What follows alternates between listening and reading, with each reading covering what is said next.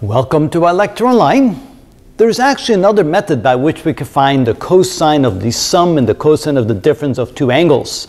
And let me show you how that's done, but of course we have to presume that we already know what the sum and the difference of angles are for the sine function, and that we understand this relationship between the sine and the cosine, that the sine is equal to the cosine of 90 degrees minus theta, and that the cosine of theta equals the sine of 90 degrees minus theta. So once we know that, we can then make the following assumption. So what we're going to do is try to prove this.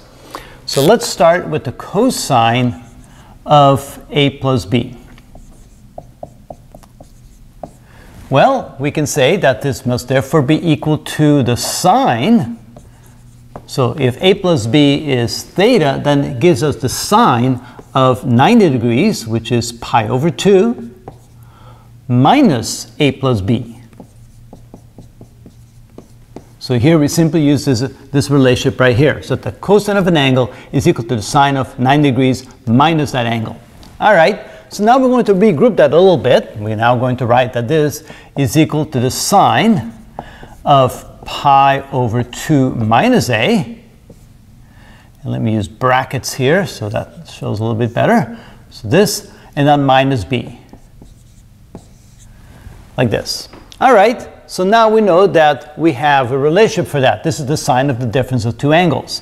So we know that this therefore is equal to the sine of the first angle. So the sine of pi over 2 minus a times the cosine of the second angle right here. So the cosine of b minus, because I'm subtracting the angle, so I have minus the cosine of the first angle, which is pi over 2 minus a, times the sine of b.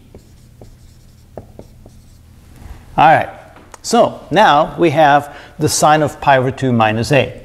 Now that is 90 degrees minus theta. The sine of 90 minus theta is the same as the cosine of theta, so this cannot be replaced by the cosine of the angle. So that would be a, the cosine of a, times the cosine of b, and that would be minus the cosine of pi over 2 minus a, that would be the cosine of 90 degrees minus theta is equal to the sine of theta. So that's minus the sine of a times the sine of b. And that would be the cosine of the sum of the two angles, a plus b. And that's exactly what we're looking for. So you can see that once we have the one relationship, it's quite easy to find the other relationship using that particular method.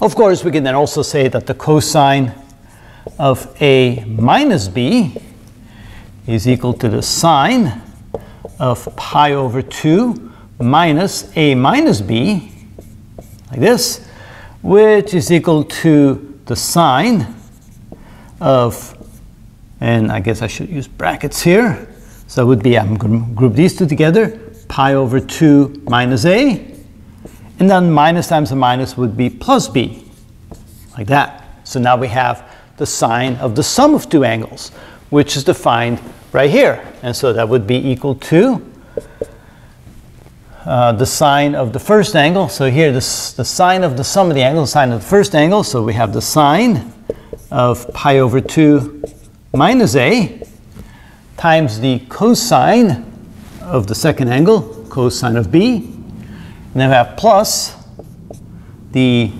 cosine of a, cosine of pi over 2 minus a, times the sine of b. And now we use a relationship again. We have the sine of pi over 2 minus a. Pi over 2 minus a, that gives us the cosine of the angle. So this is equal to the cosine of a times the cosine of b. And then we have plus the cosine of pi over 2 minus a, the cosine of pi over 2 minus a, the cosine of pi over 2 minus a, that gives the sine of a, so it would be equal to the sine of a times the sine of b.